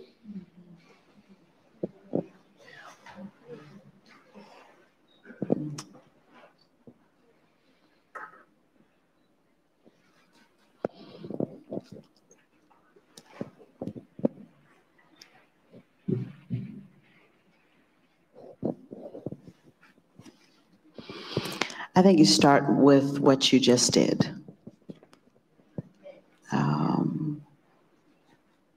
Speaking your truth. I think healing begins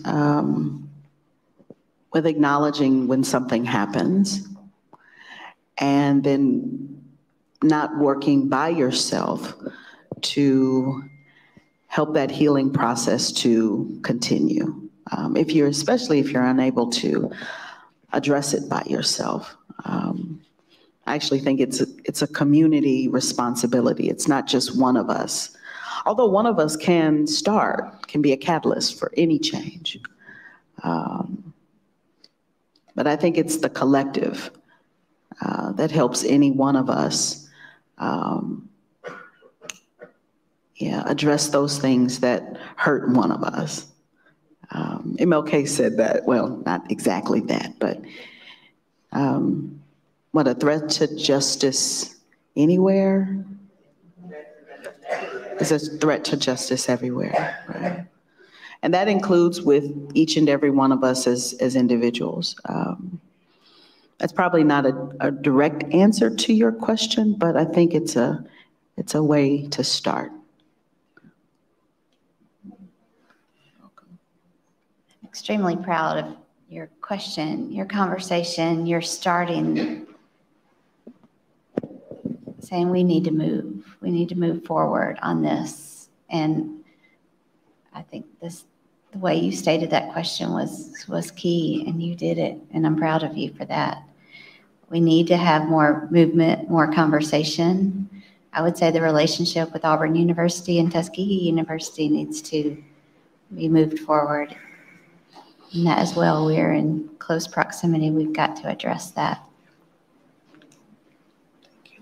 Yeah, I mean, I think just to say that, and to, you know, part of what we said we would talk about today, right, is holding Auburn responsible, right? And we don't want to pretend like Auburn can go in and solve problems, but Auburn also is an enormously well-resourced place, especially in terms of things like healthcare, right? And in a way that Tuskegee has, I don't want to say is not, right, but has been disinvested in so that it is not. And I think that's exactly, yeah, maybe part of where it begins, right, is what we can do, right, to marshal the resources of this place that has, as you said so powerfully, right, that has taken from and has gotten a lot from Tuskegee, right, a place that has given so much to Alabama and to the specific area around here, but has not had a lot given back to it. Yeah.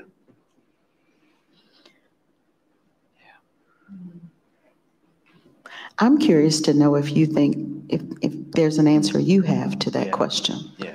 How can we use trauma to, as Pericles says in one of her poems, turn the ships around?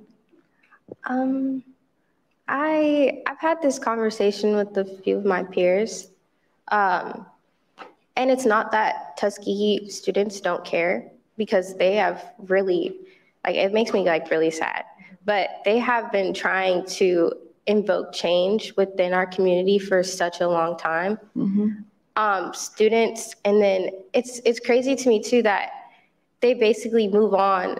And, you know, sometimes it feels like things are being left behind because they move on with their lives.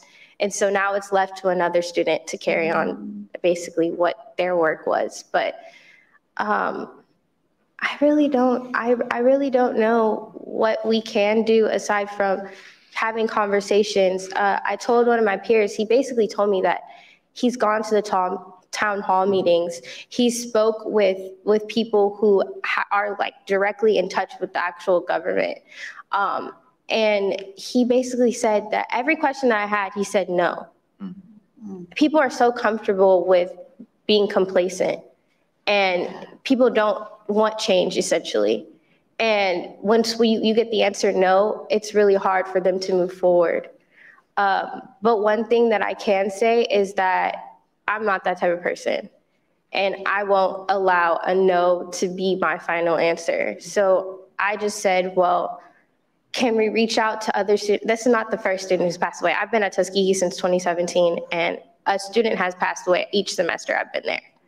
Whether or not it's from going back home and being involved with something within their own personal community, or whether or not it's been them actually being on campus. A year ago, a student went missing. Well, he was no longer a student for a semester. He was a previous student. But he went missing and nobody cared. Nobody cared at all. And he was my friend. So eventually they found his body. But it just seems like if we don't try to create some type of change, then it'll continuously happen. And I don't want to see a 20-year-old kid pass away who hasn't even experienced life at all, like never had any type of experiences. So with that being said, I guess the basic way to start change or invoke change is to have a conversation and not let no be your final answer.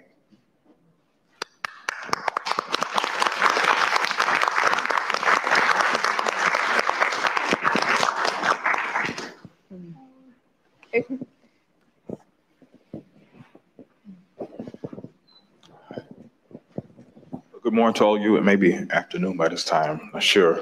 But my name is Will Thomas. I'm a doctoral student in the Department of History here My question, well, first I had a comment, was about just the impact of truth-telling. Like we've all talked about here, is so paramount, you know, especially in regards to the precarious details about our past that it may reveal. Speaking in this moment from being African-American, there's so much about African-American history we still don't know. And it's so much to still silence that my job, that my work as a professor soon will, you know, is to uncover these truths, you know, and even in light now of preparing to teach my first world history class, I'm wondering just how much of this truth-telling will be embraced and how much will be regarded as too much. So, and I think that's a very real summation of that, especially in light of, you know, now government mandates on what you not realizing, not so much of who's going to fake, but what we still are willing to cover up. So how do we create these larger spaces on a national level for truth-telling?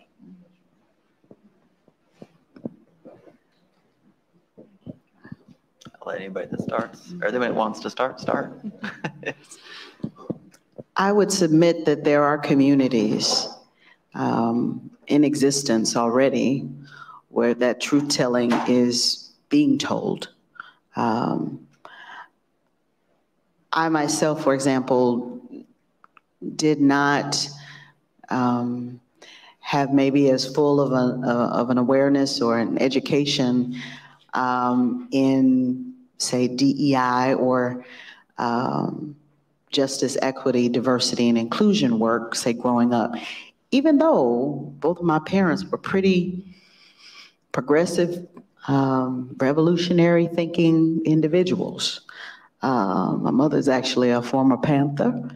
My dad was a follower of Marcus Garvey and Richard Wright's writings. Actually, you know, left the United States, wanted to live in Africa for a while.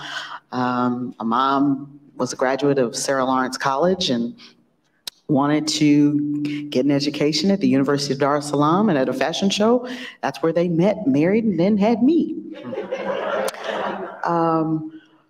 But I'll tell you, when I first started pursuing my education, I didn't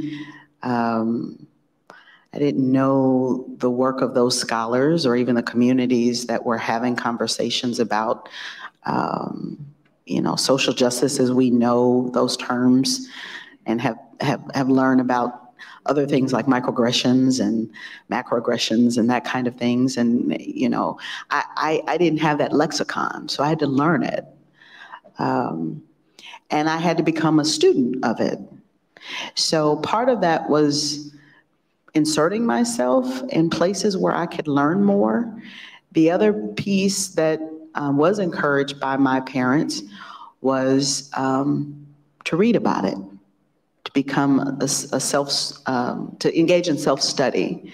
And so I would submit that there are communities where we can learn this information. There are seminars, there are conferences, there are spaces like this one that we can engage in and come to uncover stories. There are books like Dr. Gaddis's book that we can read to become more knowledgeable and much more educated in maybe the ways in which we don't have or lack awareness. Yeah, other responses. I was going to say right here. Yeah. This is the beloved community, which means much love. And it was started with the intention of starting these conversations with an action plan after we leave this. I can't stress that enough. We can't just come in here. We've got to take it back and make action, move. And that's, you know, you asked the question about where can I talk, and this is the start. And you started that conversation. So let's keep those stories, that truth, that discussion happening, and not just after tomorrow, after this ends. it's got to continue on, and we've got to move. So thank you for asking the question. Yeah, I just want to quickly say too that you know, the emphasis that we've had today on telling and listening, I don't want to pretend that those are not. I think we emphasized them as active and as actions, right? Because we want to emphasize how, I don't want to say easy, but that is the barrier to entry, right? Beginning with that, you know, that's not where we end. But it seems to me that is, it's again, it's not as easy as, but it begins with that telling and listening as acts, right? That is actually an action toward that becoming. And I think I just want to amplify what folks have been saying about that today. Chris, do we have time for one more? She's got one right here. Two more? We probably have time for a couple more. Okay, a couple more. Hands, and I'll see how many. Yeah, I know we had one up here for a while. Okay. Over here. We will try to fit in a few more. We're gonna get both. We're gonna get both. Okay. Good afternoon, everyone. My name is Chanel Rains. I am a psychology major at Governor State University, and my question to all of you all is: during you all's journey, how have you all strategically provided safe space for people to be heard? Just a little background about me. I grew up on the south side of Chicago, Inglewood. It's a lot of violence, and my generation are looking for me for the answers. I know that I am the first generation to go to college. My parents, one is a high school dropout, one is a college dropout. So I know before my mom passed, she just knew that you have to just be the answer because people are looking for you to be the answer. But I'm not a licensed counselor yet. I honor you, Dr. Thomas, yet, right? Yet, however, it is ways that I can be answered. So I want to know how you all, during your all's journey, have been able to provide strategically safe space for people to be heard. And I thank you all for your time. Thank you. I can start.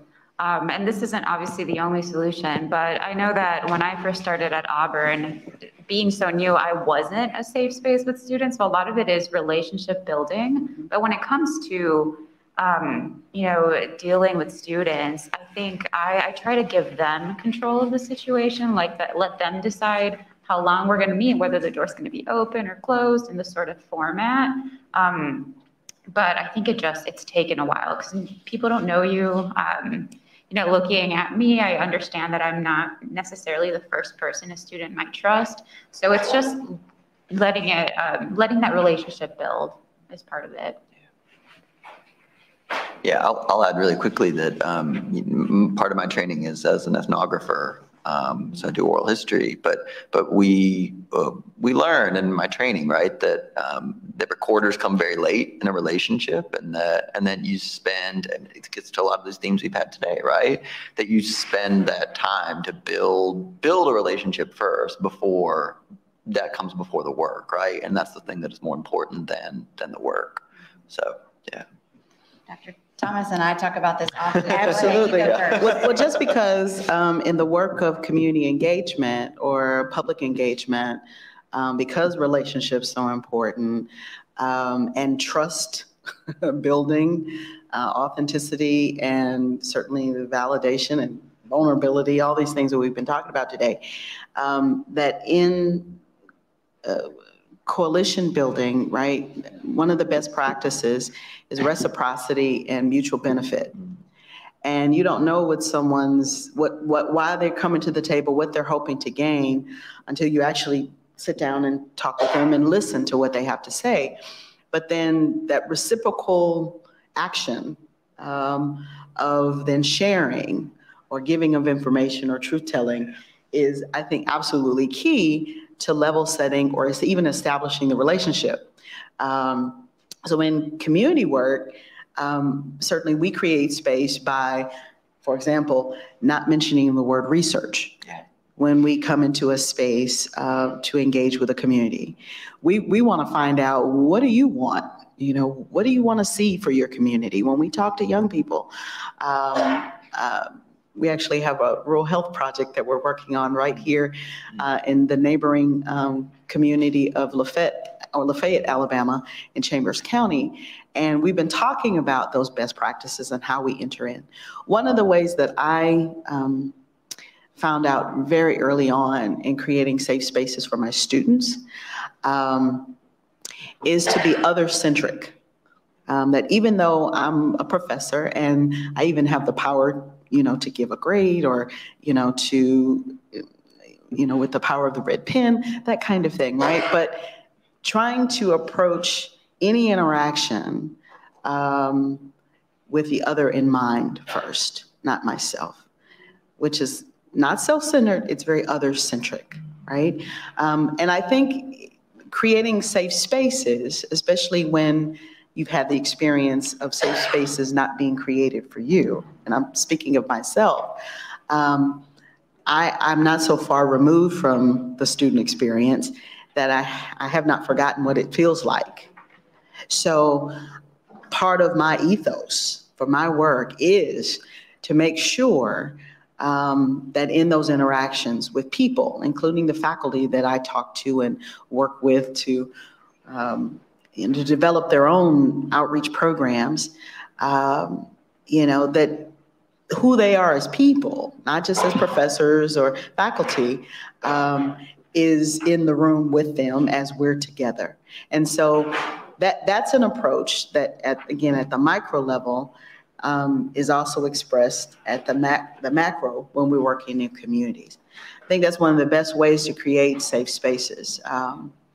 When people don't feel comfortable and don't feel like they feel safe to open up or to share, or that their experiences will be invalidated, then that relationship building can't, I don't think, happen. And I'm sure as journalism or the field of journalism, right, there's a way that you all have to talk to people, right? To elicit their stories, to find out information, for them to go deeper. Right. Creating a space for which they want to share their stories. Yes, absolutely. People hate the press. And there's this tendency to think immediately when I reach out to someone and I want to write something about them, something they've done, there is this tendency to feel a distrust and feel a little wary of what I will write about them, and they request things like, can I have the questions beforehand? Can I read the story before you put it out? Which journalistically, I just sorry, no, but yes, it's super important to come in there and make them feel comfortable and not just be like recording, et cetera, like you mentioned. But yeah, I would, I don't know if I would go as far as to call it maybe creating this safe space. It is creating comfortability for them to be vulnerable and to feel valued, and that I'm not just using them for a story, but to also learn about their experiences. So that's very significant to like everyone has said so far. I'm just kind of echoing that, to build this relationship on trust and on things like that. Yeah. I know we're limited on time.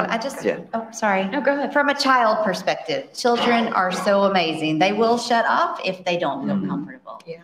And so I'm Nurse Linda, and I show up, and we're there every single Wednesday. And that opens up this space for them to feel more comfortable, to where they do share. There are children that go home on Friday and no one says, "How was your week?" until Monday when they get back. And that's challenging for children, but they are able to share. And when you give them that relationship, when you continuously build that relationship, and it's two ways, it's not just one-sided, it's both. But by being there each Wednesday, I think it does allow for that safety. So I was just going to say, I know from a personal level, I also pay attention to like the people that others associate themselves with. Like if you've ever had the friend who has dated the sketchy person, that kind of makes you question them a little bit. I think about that as well, just thinking, like who people are associated with. If you go, I mean, as a student, if you see that someone works really closely with like the Office of Inclusion and Diversity or with certain people on campus, I think that can really help to set yourself up as someone who appears or who can provide that safe space for you. So thinking about those partnerships too and paying attention to how people affiliate themselves can be pretty useful. Let's try for one more question and then we can keep talking over lunch. Yeah. Yes. We'll be quick. Hello, I'm Lee Warren. And so as I heard you make your introductions, one of the things, there were several things that stood out for me. One was the question, what are our action steps? I believe you asked that question. And so from our conversations today, I've learned about we have to intentionally listen. We have to show up. We have to be open to change, but I also want to say something more about change, and that is that we have to be ready to rethink and relearn something that might change us. And then, of course, I have to put down self-care because it's important, because it's what prepares you for the work you have been given to do. So.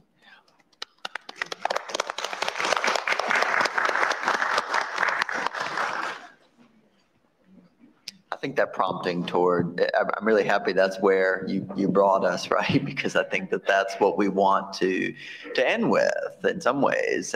Well, not end, begin again with, thinking about what those action steps are and where we go from here. And I think so much of the rest of this program is very much about that. So I want to turn things over to Dr. Harrell, but thank all of you for listening, learning, and all of you as well.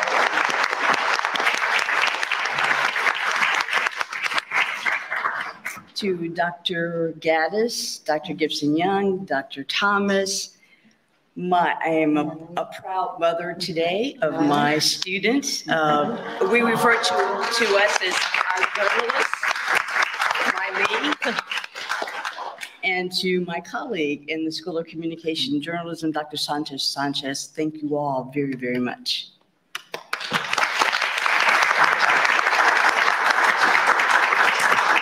So just quickly, I'd like to acknowledge, if you don't mind, I actually invited Alexandria Smith to be with us today.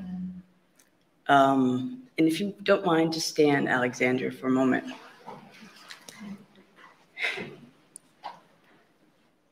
So Alexandria Smith is also a potential journalist. She has a life before her. And I'm saying all of this, thank you, for recently, we, meaning the School of Communication and Journalism, intentionally developed an agreement with Tuskegee University with their English public relations multimedia students, not knowing that this would happen. And we'd already planned on May 1st, when the Becoming the Beloved Community website will be launched, we'd already planned for Tuskegee students to have a space, for Governor State University students to have a space. Our goal is, we've also invited Alabama State University, and our intentionality is throughout the state. I just want to say very quickly that unfortunately, the disinvestment in Tuskegee is representative of what it means to not be a beloved community. And it's just a broader, more heavy laden perspective than what would be. This is just the beginning, but no, and I'm not demeaning. A child has been killed. Mm-hmm. And unfortunately, that child's death is wrapped up into negative stereotypes about African-American students, about historically Black colleges, and we know technically that, months ago on the first day of Black History Month. Historically, Black colleges and universities were targeted by terrorists. So we have this opportunity to begin this conversation as well, to begin action, if you will, academically, practically. So if you would please, when you see Alexandria, there are other Tuskegee students here, be intentional about beginning this process of Beloved. And I thank you for your authenticity, for your vulnerability, and encouraging us to be truthful about the spaces we lived in. So and I look at this as a good note.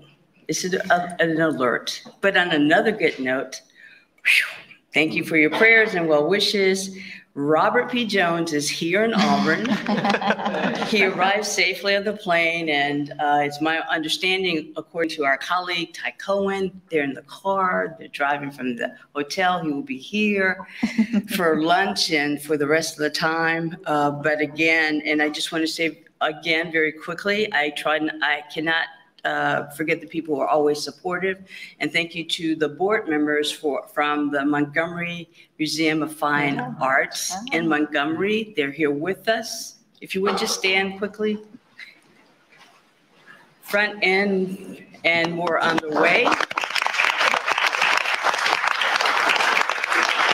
And of course, we have to acknowledge them, Cindy, because their quilt is here in the Jules College Smith Museum of Fine Arts at Auburn University, and which Dr. Gaddis displayed. So thank you all for the beginning of this process.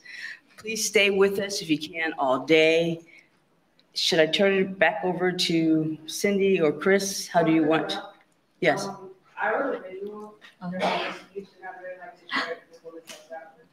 Okay, so Hannah, and I forgot Hannah so much, your last name? Hannah Teverall. Okay, do you want to come up and read what you wrote, and we will break for lunch after this? Thank you. Thank you for your time.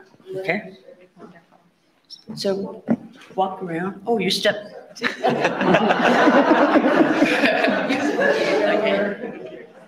Tell your full name and.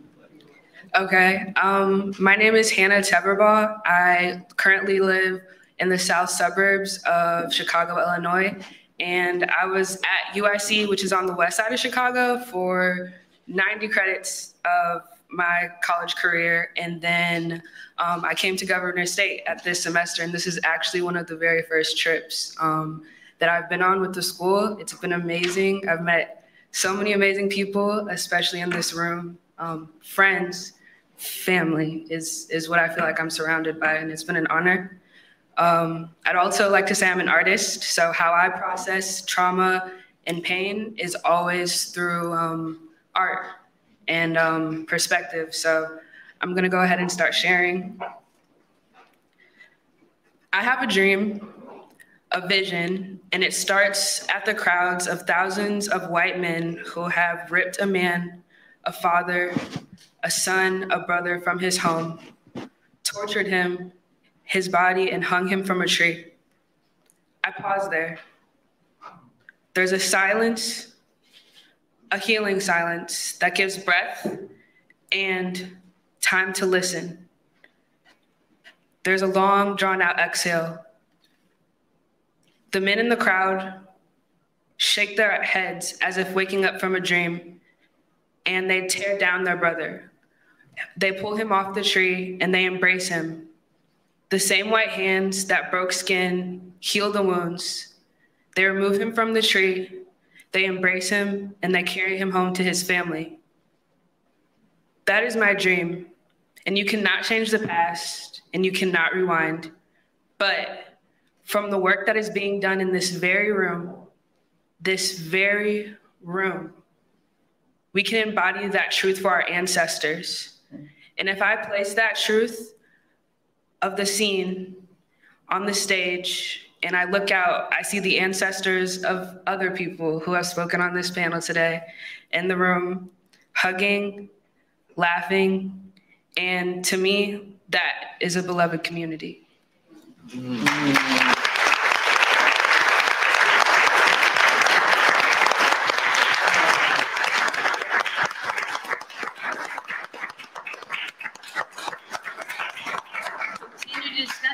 Lunch begins now.